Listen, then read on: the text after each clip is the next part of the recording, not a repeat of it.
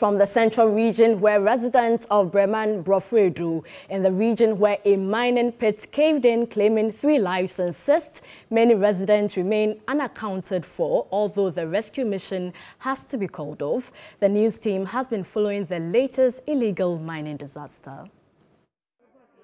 The lifeless bodies of a woman, a teenage girl and a man were retrieved from the cave-in pit Wednesday morning.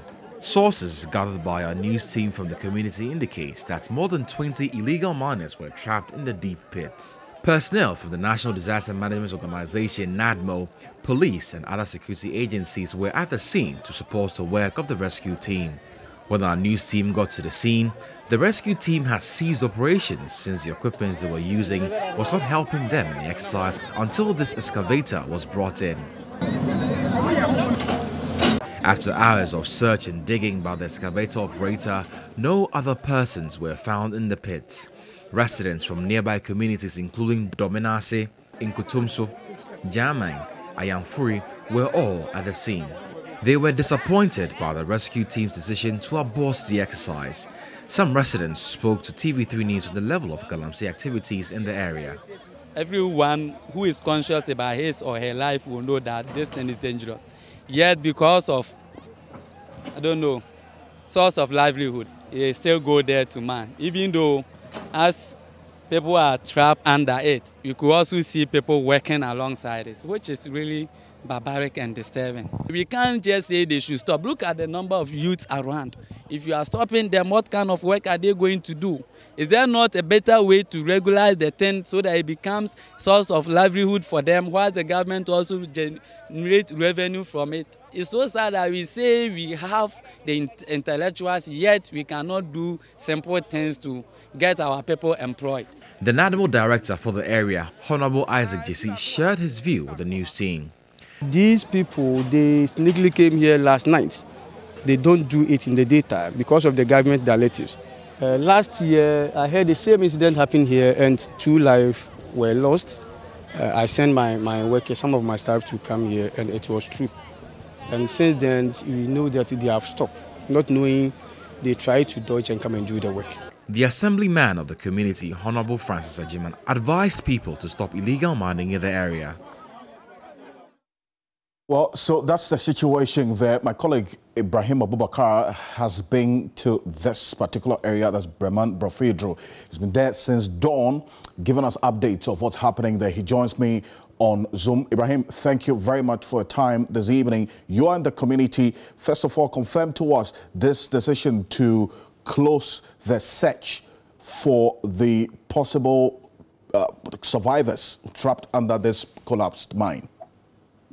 Well, Alfred, it's true. I can confirm to you that the NADMO officials who were leading this search, I wouldn't say suspend, they've ended the search for these miners. In fact, around 5:30, they told us that they can't go further, and for that matter, they are unable to locate more dead bodies, so they have to end it. But the worrying aspect is that some of the residents are saying more people are still trapped in the pit. In fact, earlier in the morning, when one of the miners who was rescued, a female, she also confirmed that she cannot tell the exact number of people who were in the pit at that time. But what she can confirm is that there were more than 30. This is a pit that has been dug very, very deep. If I will measure, I would say if you take electricity pole, three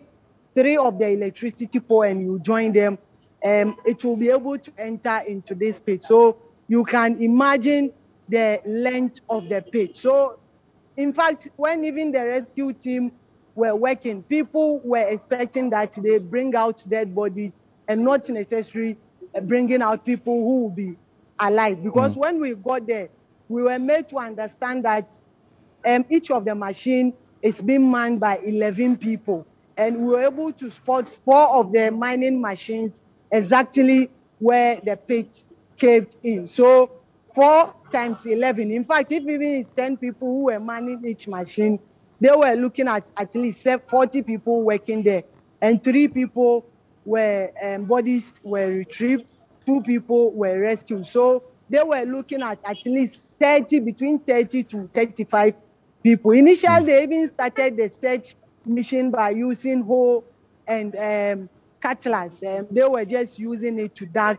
Later, they realized that it wouldn't be helping. So they brought in an excavator to continue with the search. So when the excavator came, it dug some few places, and later they decided that they've not been able to spot anybody, so they have to call it an end. So that's where most of the residents were worried. But for now, what I can say is that even the 3 bodies that were retrieved, they have not been identified, because none of the residents of Breman Brofoyedur has been able to identify them.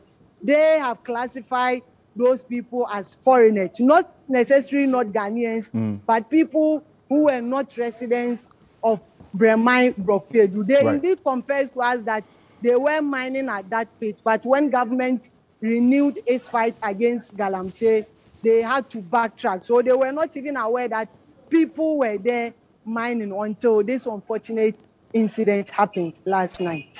Comprehensive detail of exactly what's happening there. Ibrahim, thank you so much. And to stay with us, because what we're hearing is that it is indeed the case, per what Ibrahim just told us. There's a possibility that there are more bodies trapped there, and the questions and concerns are being raised, as we heard earlier, by the residents of the area, why the search has been closed despite the possibility of persons. In fact, 2 people have been rescued from this collapsed mine.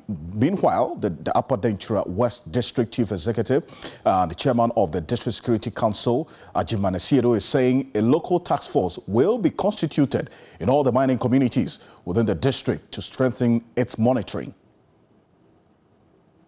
We are going to see the intensification of monitoring, because we cannot sit down for always people to sneak out under the cover of darkness to go and have this situation, and people will die. And at the end of the day, you have to undertake a rescue mission, hire excavators and loaders. Even we weren't even aware that some few people have been sneaking out under the cover of darkness to go there and engage in these illegal activities that have brought this situation to bear.